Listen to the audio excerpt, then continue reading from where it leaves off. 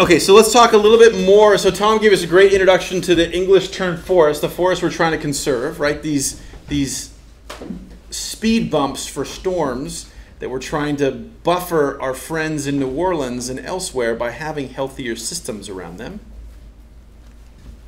So I want to tell you a little bit more about, and again, we're going to go over all this stuff when we're there, so don't stress out, but I want to make sure you guys have at least exposure to it before we get there.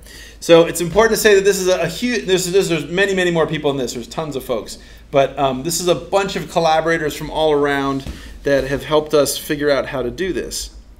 So what I want to tell you guys about is the main thing we'll be doing when we're working on our wetland the wetland part of our service when we're in New Orleans.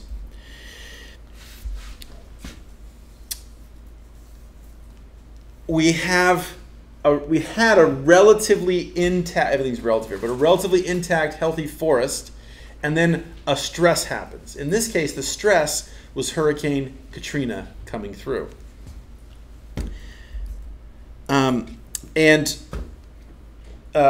Huge problem because our friends that are there don't have a lot of, especially back in the day, didn't have a lot of resources. So the very first year, the very first trip I took a group of students on, we were casting about for who needs help. And I was calling animal shelters, see if we can help with animals and this and that. And one very nice lady I talked to said, well, we have a lot of help, but maybe you should talk to this friend of ours who could use some help. And okay, what was up? And basically, Katie, our friend Katie Bracestead, who was managing this one parcel at the time, needed some help. Needed some help to get some additional funding, and said, I need someone to tell us how bad the invasion is. And so she said, can you help with that? And I said, I don't know, but sure, we can figure that out. So we literally designed the first sampling protocol on the back of a napkin over dinner, right? I said, we could do this or whatever. And so the key thing here is this: the main thing you guys are going to be doing when we're there are doing surveys relative to trails. Why trails? Because trails are the initial source of disturbance for these invading species. So we relate everything we do to these trails. So here's the idea. Here we have a trail, and these guys, historically, in this area and others, were restricted to the disturbed areas. That's the edge. That's the outside of the forest, okay? The area where there's a lot of light and where the dogs go poop and all that kind of stuff, right? So here comes Hurricane Katrina. And unfortunately, it happened at the exact worst possible time for those of us worried about woody invasive species. It happened when all these trees were grown up for the year, and they had their tree sex, and they made all their tree seeds, and their tree seeds were all ripe and sitting there on the tips of their branches. Huge winds come in, and they blow these seeds to hell in a handbasket everywhere, all around the area. The seeds are dispersed everywhere. Now, if it was only the seeds blowing into these places, nothing would have probably happened, or relatively little would have happened. Why? Because it's crazy dark. It's a closed canopy. But unfortunately, the storm didn't just blow these seeds around. It also, as Tom showed from our previous discussion, a lot of these trees are knocked down. So they're either physically knocked down or they're buzz cut, right? And their canopies are ripped away. So the forest goes, I'll show you a picture in a little bit, the forest goes from being dark at noon to being highlight and bright at noon. Now, that means one, these seeds can blow in, but two, now these seeds are exposed to high light, and so these seeds germinate, and then we're off to the races. So that's one of the reasons why we use the trails as sort of the baseline for our surveys. That, and you can just walk on the trails. So sometimes these areas are so thick it's hard to get through these forests. So all our surveys are relative to trails. So here we go. Here's my cartoon trail. And we have these trees, which you guys are going to enumerate. I'll tell you how we're going to do this. But what you guys are going to do is you guys are going to tell us what the species is in an area we delineate. You're going to tell us how many of those guys there are. And you're going to tell us what's called DBH, which stands for diameter breast height. That means how wide is the woody tree stem at about our chest height. Okay? So we're not going to measure from the ground. Doesn't matter if you're an inch or two up, you'll get it, right? It's just basically put your arm straight out, and that's and Aspen's shorter than Tom, but that's okay, right? So it's about chest high, shoulder high, about there, right? And that tells us basically how big the tree is, right? And then lastly, how tall it is. Okay, those are the things we want to know. So why? We're trying to track the health of this forest. We're trying to figure out if these things we've done in past years, if these management actions we've taken, these restoration actions we've taken, the squirting herbicides to try to kill some of these bad guys, if those things are indeed working. That's the goal. So that's why we're counting these things. So here we go. So here's our trail. We have some trees around. And then we have other stuff too. There's sometimes some ferns. There's sometimes some blackberry. And so we also note, looking down from our head pointing to the ground, approximately how much of the area down below us is blackberry. And again, we're not trying to get to the 14th decimal here. It's like 50%, it's 25%, it's 5%, that kind of thing. Okay, so what the blackberry is like, and then what the fern cover is like. Blackberry is generally indicative of a disturbed area. Okay, so if it's dark, super dark underneath and very closed, we generally don't have a lot of blackberry. So blackberry tends to be on the edge of forests. Blackberry tends to be in the area where the trees have fallen down and created a so-called light gap. So in a sense, from a healthy, mature forest, a lot of blackberry suggests maybe not doing so well. Conversely, the ferns tell us about also how healthy and what the canopy is like. In areas where we have a lot of shade and a lot of blocking of the sun, we tend to have a lot of ferns. Because ferns do better where it's moisture, and that shaded coolness helps these plants do better. In areas, again, where there's no canopy and it's disturbed, that tends to be hotter and drier. That tends to be harder for ferns to live there. So we note those kind of things. We also note how much stuff is on the ground. Okay, we call this leaf litter. And so we're going to come here and check out this leaf litter. We're going to measure approximately how deep is that. Again, that's going to tell us about the health of the forest. If we had a bunch of huge giant branches with huge tons of leaves above us, they'd be dropping these leaves, and it's sort of like a soft pillow that we're walking on, right? A lot of stuff. If instead it's just hard mud or hard dirt, that tells us there's not a lot of biomass, organic material feeding into the soil. And that's not as good a thing. So another indicator of what's going on. So we're going to measure how, if there is any leaf litter, how deep it is. And then we just fallen logs. So that's another indicator of what's happening to this forest. There's always fallen logs in forests. That's part of the ecosystem. That's important habitat for certain critters, all that good stuff. In this forest, though, we're over-enriched in fallen logs because these trees have fallen down. So we also track if we have a fallen log. You say yes or no if we have them. And if we have them, we say approximately what the diameter is. Sort of, in other words, is it like is it a meter wide, or is it a little bit wide? We'll note that, and then approximately how long is it? Oh my God, it's a 30-foot piece of a thing, or it's just a couple foot long log. So we note these things. Then you guys look straight up above your head. So far all that cover I just talked about is as if we're just sitting here and we look down. Okay?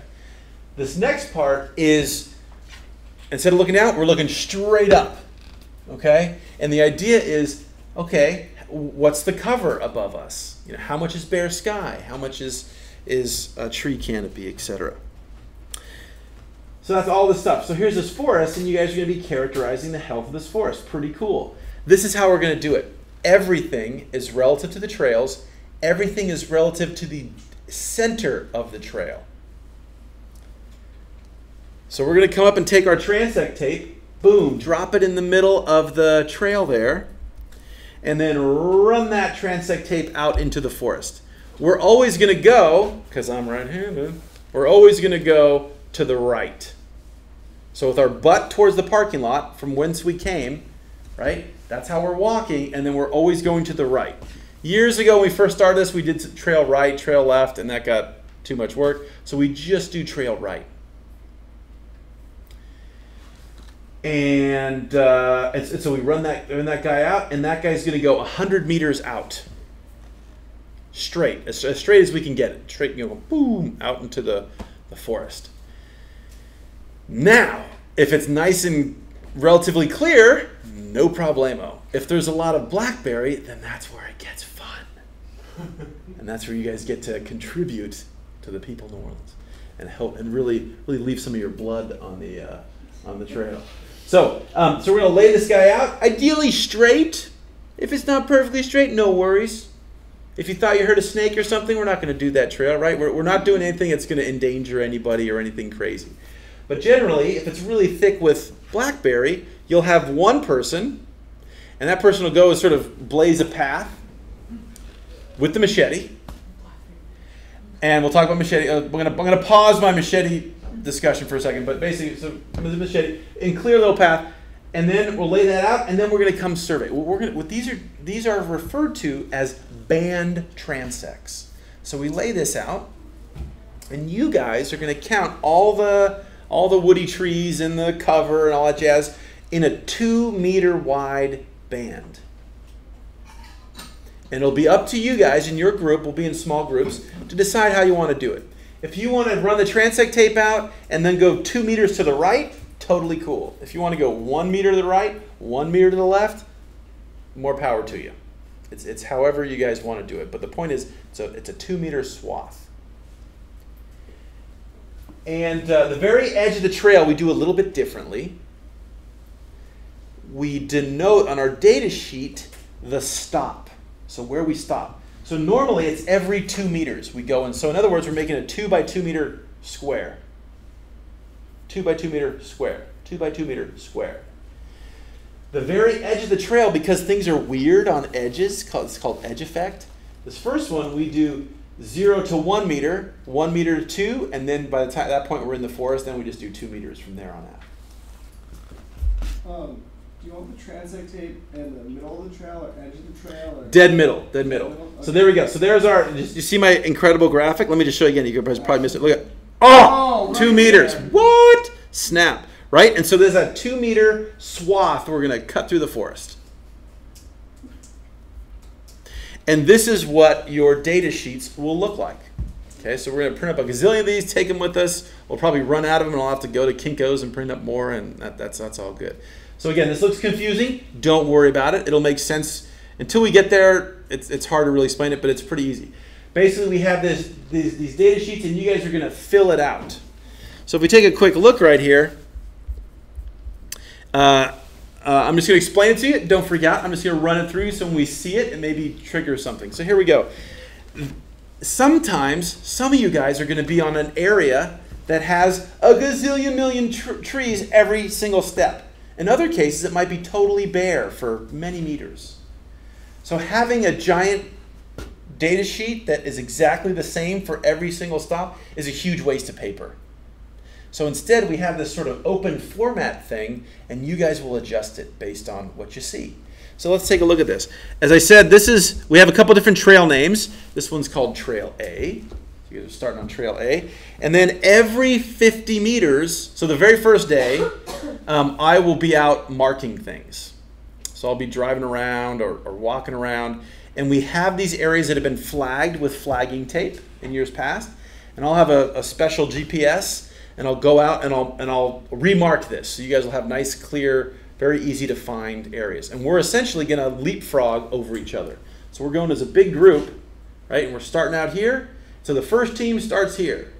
The next team start at 50 meters. The next one's going to be at 100 meters. The next one's going to be at 150 meters. And what's going to happen is when you guys finish your 50 meters, you're just going to walk down till you get past the farthest group, and you're going to start the next trail.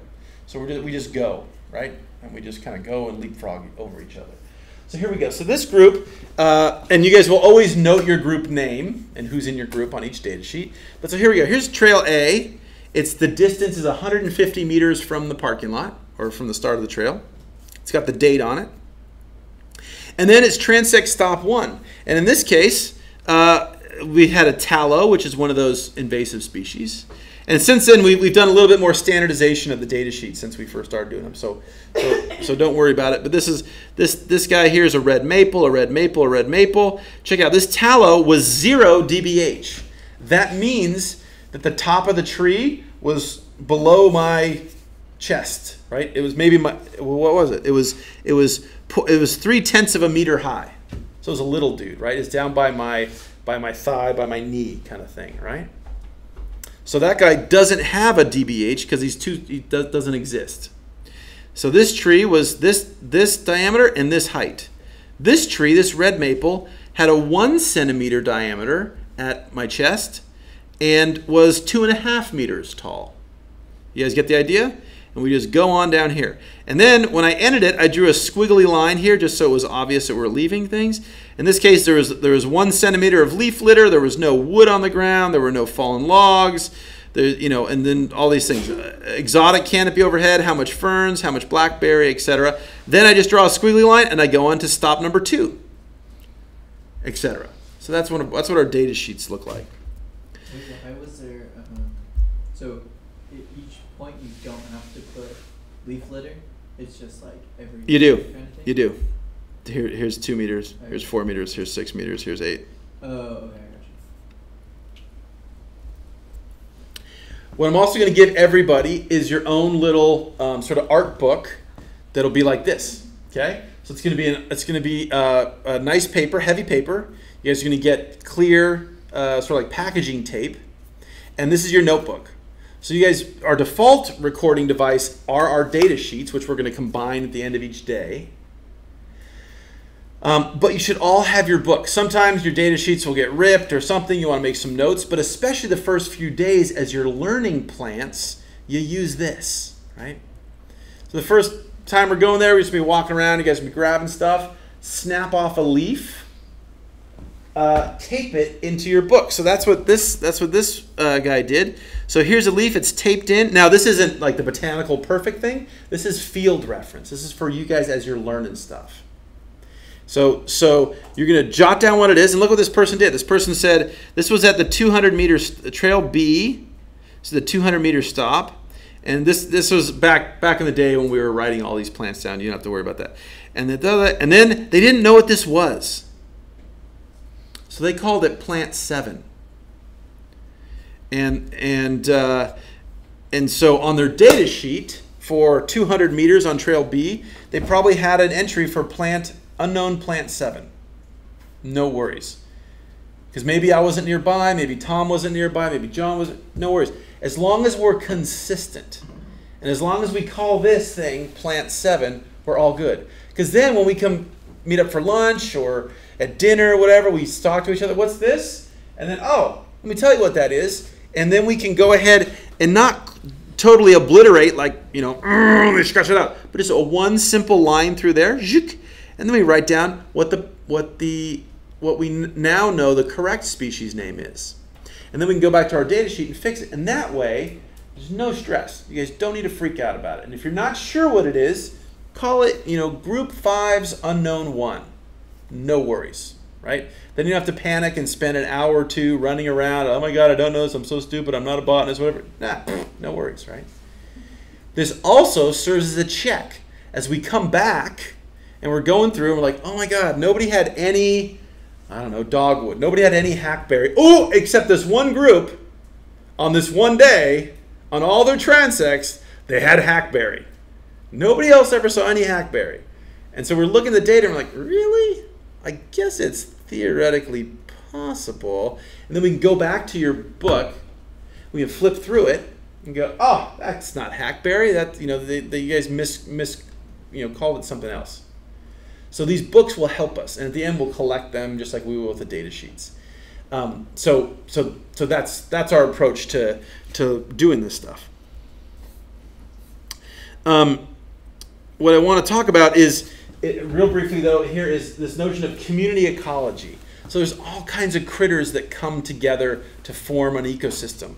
And in this case, this is a salt marsh at Magoo Lagoon. And we see, if we stare at this, there's all kinds of different canopies. This doesn't look like a big canopy to us because we're big honking people, right? So these plants are like the height of our ankle, this salicornia and this and that. So maybe that we don't appreciate that as much as we should.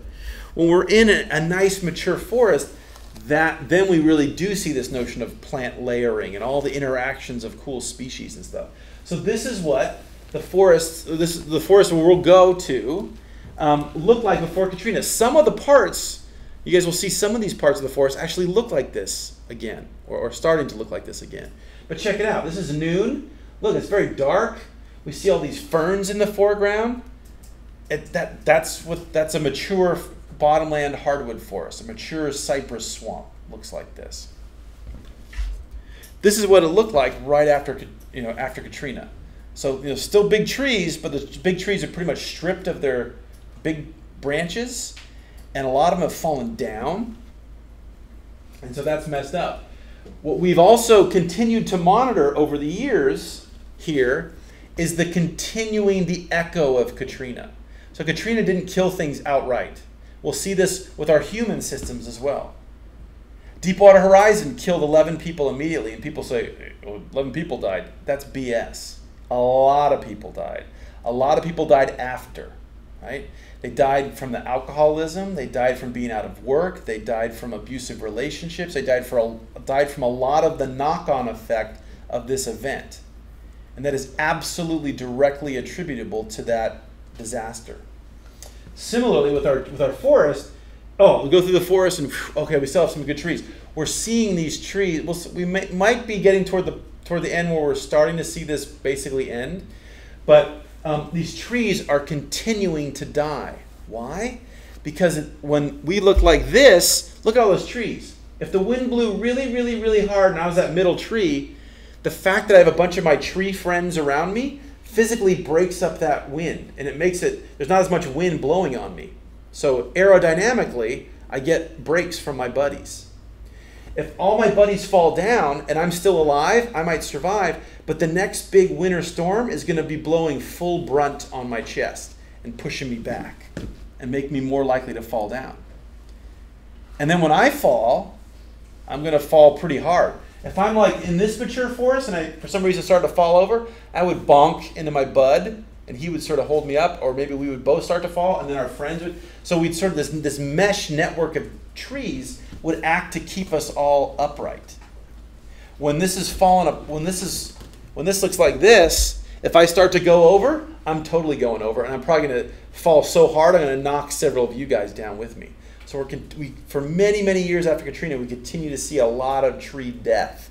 That was, again, a direct result of Katrina. It just took several years for the impact to work its way through the system. So again, this is where we've talked about, this is the English Tern, right? So Tom didn't talk about this part of English Tern, but does anybody know where the name comes from? So check it out. So see the river is like straight below here, and then all of a sudden, whoop, we take a hard turn and we go right. Now, back in the day, before motorboats, before engines, we went up rivers like this either by manually pulling up boats with ropes or rowing sometimes, but more typically when we have heavy things like, supplies, or soldiers, we used sails. So we'd sail up these rivers. Now, going down was easy. Going down, you didn't need any help, right? The water pushes you down. But going up is hard. And so this was check out this naturally defensible spot. So it's from a straight area. So if you're going up, you're going to be using sails. And then you at this point, have to turn, stop, drop all your sails, and spin 180 degrees and then go the other direction. So that means in the days of pirates and cannons and stuff, you're going to stop and be vulnerable.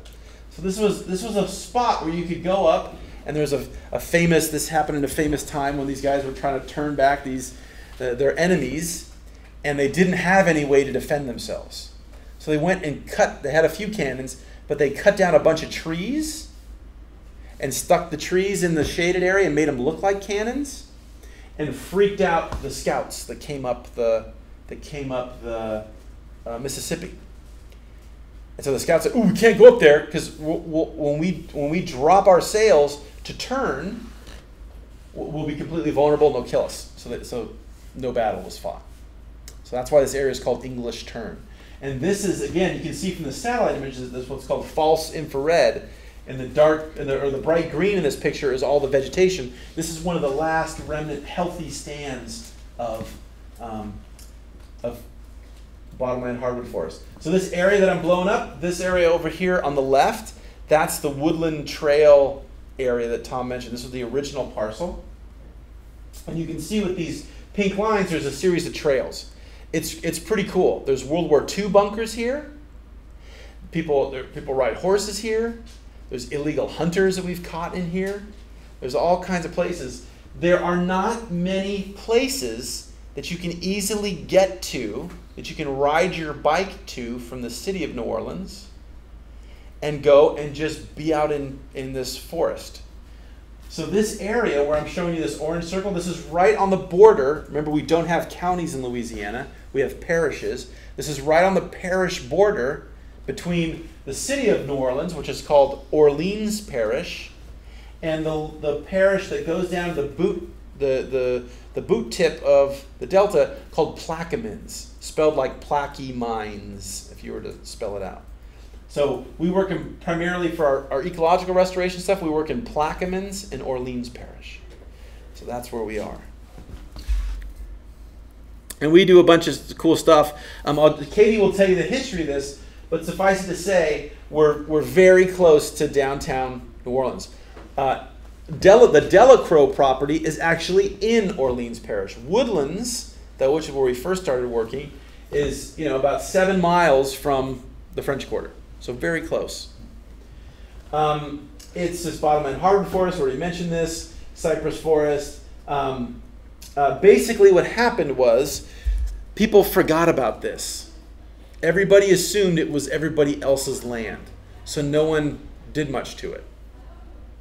It was lucky in that fashion. So then, actually this thing started. So here's the golf course right above us, right here. That golf course went in. This first developer figured out, hey, I can buy this land and start to develop it. So that freaked some people out, including our friend Katie. And they said, oh my God, if we don't do something, this whole area is going to be plowed under and be converted to another development, another housing tract or something like that. So she got together and she got her friends and she formed a nonprofit, a tax-deductible nonprofit, a 501c3 entity that called, and this is confusing, this is what it was originally called Woodlands Trail and Park. They now changed their name to the Woodlands Conservancy, and it's a lot easier. Because Woodlands Trail and Park, people were confused if we were talking about the NGO or if we were talking about the property. So now we call it the Woodlands Conservancy. And so this was parish land, and they basically convinced the parish to let them manage it. They'll make it easy for people to walk and do all this good stuff, but just don't chop it down and don't sell it to the developer. And they said, okay. And so Katie took that on.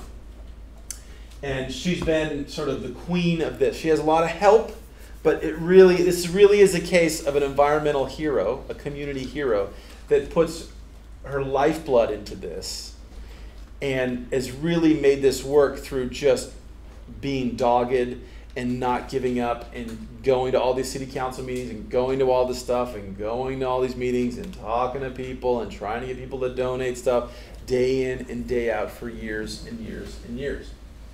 And so that's Woodlands Trail, what we now call Woodlands Conservancy.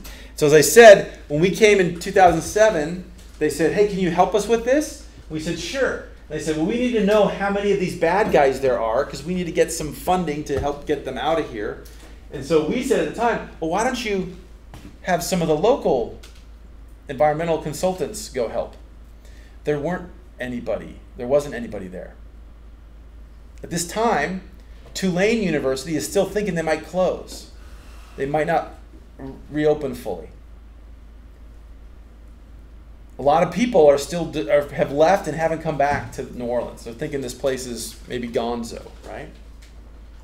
The consulting firms that are there are working on these massive oil refinery things and problems and stuff in the Mississippi River, and they have bigger fish to fry, right?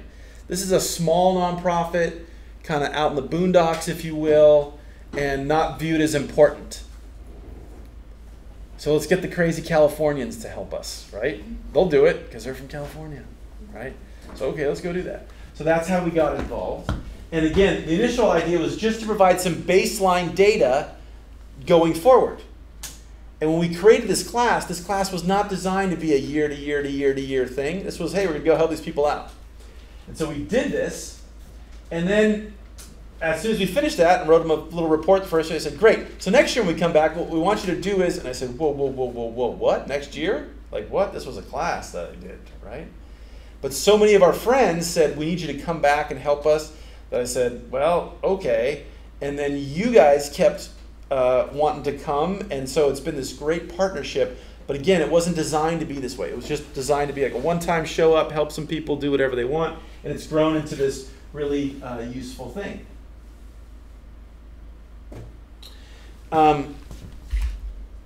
Yeah, so don't worry about that stuff. So here are those invasive species. So let me say something. The other thing that we're doing here, we're taking a nerdy scientific approach to this stuff. If all of our efforts fail, that's okay. I don't want them to fail, but that's okay. As long as we know why they failed. And then in the future, we cannot repeat those mistakes. A massive, massive, massive common aspect with a lot of management issues, a lot of restoration projects, is people do not properly monitor. Why? Because monitoring is cleaning the toilets.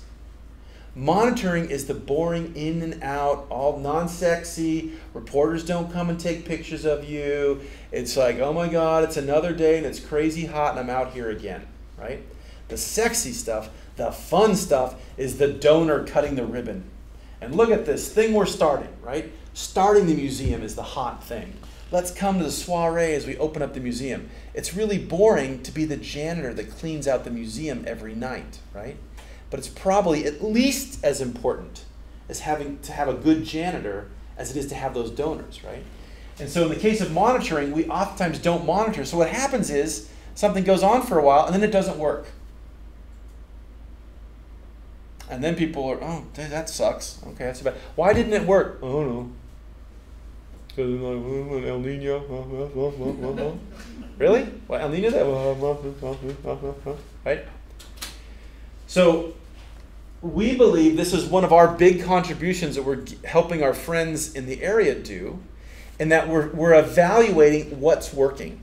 So we have some areas that we've treated and gotten the bad guys out, and importantly, other areas where we haven't done anything, that we've left as a control, to look at how bad this has become. And by comparing those two things, we can say very clearly and very concretely if these efforts work. And not only that, we track very, very particularly how much time you guys put into this. And we know how much it costs per unit acre to restore it, and that's important. And you would think that the weirdos from California would be one of a bunch of people that nobody is doing this. That one of the national park units near here has treated their tallow and stuff. Do they monitor it? Nope. They put a bunch of money into controlling this stuff, but there's no money for monitoring. And this is repeated over and over again. So do we want our restoration to fail? No, we want healthy forest. But the only thing worse than not having healthy forest is not learning from our mistakes. That is inexcusable. Spending money, spending time, and not learning from what works, just like when we repair homes and communities and install food gardens. Let's try it. If it doesn't work, okay, no worries, but let's not repeat that. It's getting too costly. We can't afford to do this with climate change and with our political environment and all this kind of stuff. So that's one of the things you guys are helping with. Okay, let's take a look at, you guys know this again. Here's our Chinese tallow. One of the things when they're really young, another really helpful diagnostic, you see this teardrop shape, is that the little teeny leaves are a little reddish. And again, we'll know in the first day or so as we're walking around, but that can be a really helpful diagnostic tool. This is a little baby, it's a little young one. This is kind of nerdy, but the genus is different than it is now. Oh, that's right. If you look at that specimen, that's right. It's got a different genus now. It's Triadica. That's right. This is the old slide. Because I just want to say that these names are constantly being reevaluated by botanists and changed. Kind of a... Yes, it's a problem for those of us that are supposed to know the names.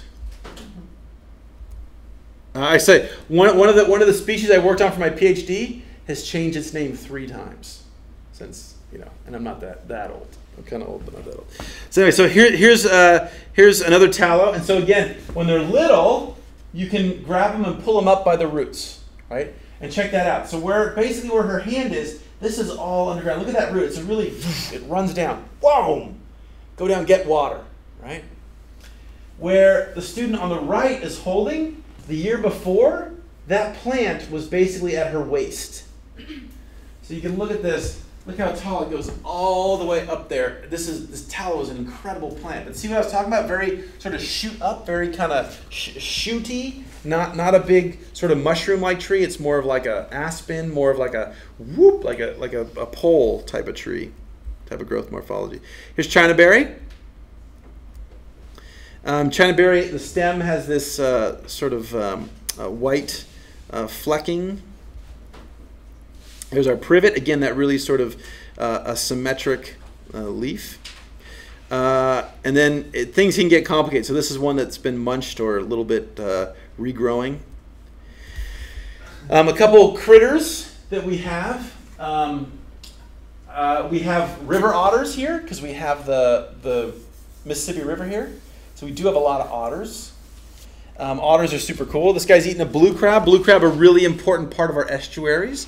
And you guys might maybe want to eat some of those blue crabs over here. Although most of the blue crabs that you get if you're here will be from the New England area, from the East Coast.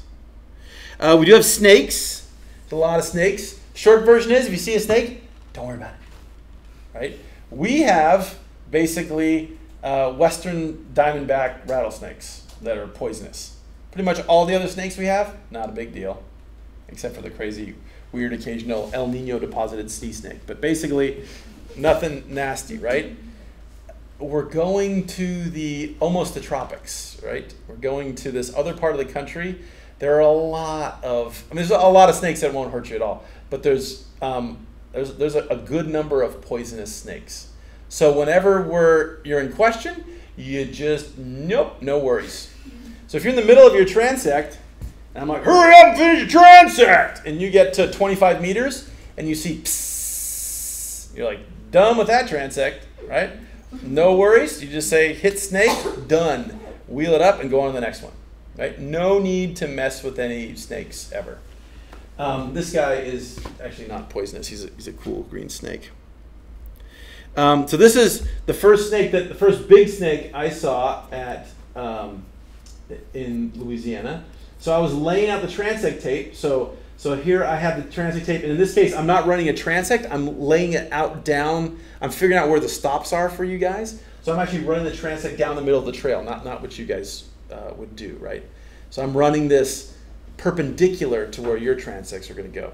And I was walking along, and got right there, and all of a sudden I heard this. It sounded just like someone had like an air tank, a scuba tank, and cracked the valve. I was like, what the heck is that? And all of a sudden, oh my God, that's a snake. And I'm looking around here. I'm like, where's the snake? And I looked down, and the snake was between my legs. And it's a canebrake rattlesnake. So he's about this thick and about 5 feet long. Jesus. And then I kind of went, you know, like when you kind of feel like you have a heart attack kind of thing, and you're like, oh, and you're like, oh, my chest hurts. And then I was like, right? And so I slowly backed away. And long story short, took this guy, so he's just off to the side. You can't quite see him when I took this picture, but it's too bad you didn't have your rubber boots on. I had my boots on. I think he would have gone through the rubber boots. These ones are safer, I think. So, in any event, right? No harm, no foul. The guy thought I was going to step on him, probably was what's going on. So he's like, back the hell up. And I was like, oh, sorry, right? And back up. So, so no worries about snakes. We won't be messing with snakes. We're not going to be drawing them to us or anything like that. And pretty much, you guys tend to make a lot of noise because you're talking, right? And so most of those critters are going to go whoosh. They're going to go away from you. They're not going to like come up and try to eat you or anything like that. So that's actually a good thing. This is our first trip. I don't think Tom was with us at this point because Tom joined us in Memphis. I've never seen an alligator there. What? No. At Foster's place? Oh, at Foster's place. Thank but you. Not at. So this is the first time I'd seen alligators before, but I never really got super close to an alligator. And so we're out looking at this place in the Chaffalaya Basin, and we pulled on a road that we were on the wrong road, and it was a wellhead. They're doing oil and gas production. So we started to turn around. This guy said, "Hey, you boys lost?" And he said, "Yeah." I was like, "Okay." And then we started talking, which always happens. And they go, "Where are you from?" I was like, "California." And so we started talking, and somebody, I don't know if it was Cross, somebody said something about alligators. He goes, "Oh, you want to see an alligator?" He said, "Well, is there an alligator?" "Yeah, I'll show you an alligator." So we get out of the car, and this is a little depression right next to this little pad. He goes, "Yeah, I'll show you an alligator." So he walks up, and he starts smacking this log with this big stick thing, right? We were saying, "What?" He's like, "Hey, you just wait." And we said, "Oh, no, that's cool. We don't need." He's like, "No, just wait." He's like smacking. Yeah, and then pretty much this alligator starts coming up, and we're like, "Wow, that's great! Let's get out of here." The guy's like, "Oh, you want to see it?" We're like, "Well, I think it's okay." He's like, "No, we'll see it." And he's grabbing. You can't really tell, but he's grabbing this tree and sort of hanging out, like smacking the water and stuff. And this alligator's just coming, and then finally, because they can go, you think these things are like wow, and like he walks up. If they want to go fast, they can actually go faster than you think they could go. And long story short, he's like, "Oh, it won't come out of the water." It starts to come out of the water. And he's like, "Oh, I think," and then it starts coming like, "Okay, we should go now." And then we all run back to the car. So that was the first time I saw an alligator. So what I'll say is we've never really had a problem with alligators except for one time. And it was this one guy. So I just want to tell you, just like if we see a snake, no worries, we're done. We're not going up there. It's all good. Similarly, if you're transect, and this will happen at different points because we have canals and things around. Now, if it's just a rainy time and we're going in a couple feet of, foot of water or something, that's different. But this is deep water. You do not go into deep water. So if we were running the transect out here and we happen to hit this right at the edge of the water, we'd stop. We'd stop and say, "Hey, transect hit the water at 17.5 meters," and we stopped. Done. No worries. Go on to the next one.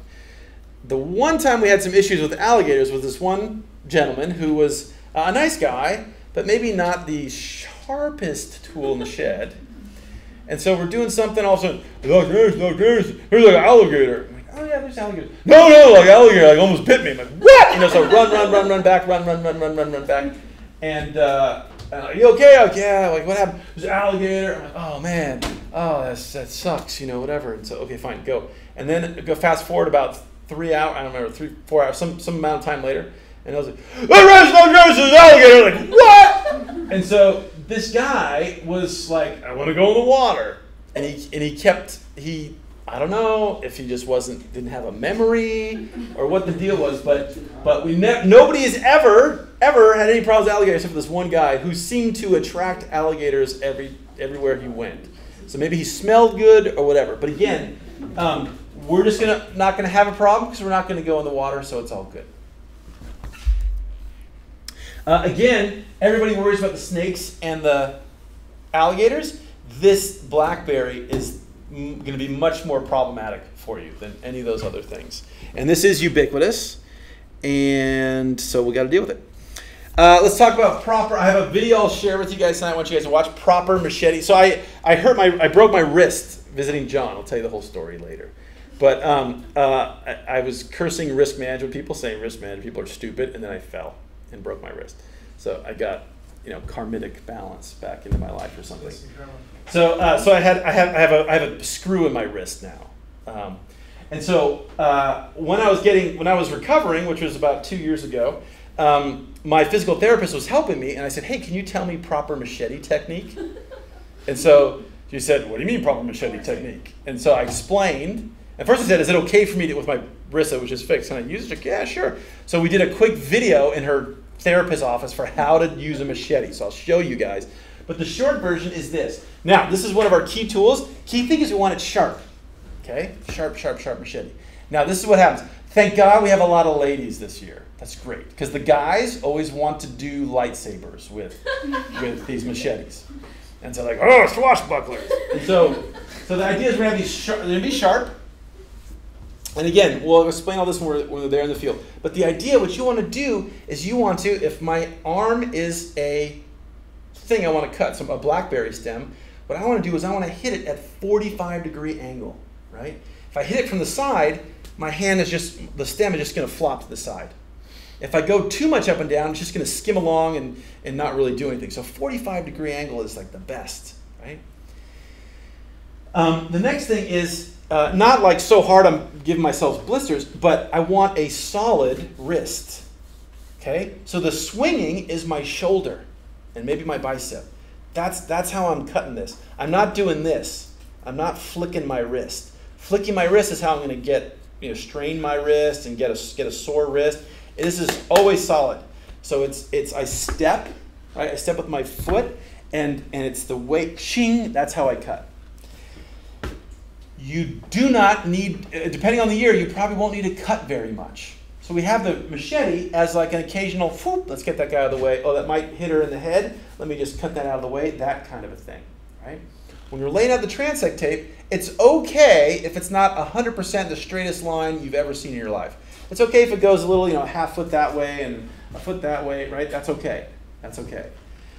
That's actually probably better because it's faster to do that. Also, it's usually a dude thing, but what we invariably have is someone that's, okay, I'm going to do the machete, and then they make a carved, excavated, mine shaft through every single thing is cut, and it's like a perfect, like English, tunnel, and it's like, what? And so don't need to do that. Don't need to do that, right? One, because you're cutting up a bunch of plants and wasting a bunch of energy, but also, you're going to get super tired, and you're going to do that for about 5 minutes and go, somebody else want to trade with me, right?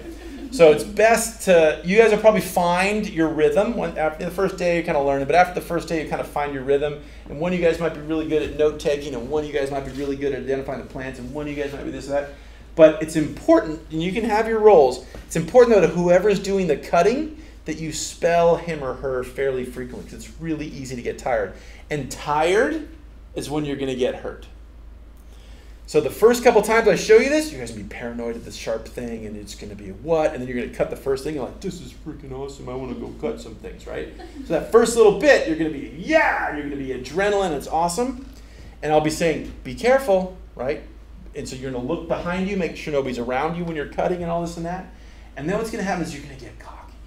I can do this, and that's where you start to what, and your hand starts to get a little limp, that's the danger part. The danger part is after you get a little bit comfortable with this stuff, and you forget some of our safety procedures in the most effective ergonomic thing. Yeah, Jay. Are we gonna have sharpening stones out Yes. there to maintain? Yes. Okay. Yes.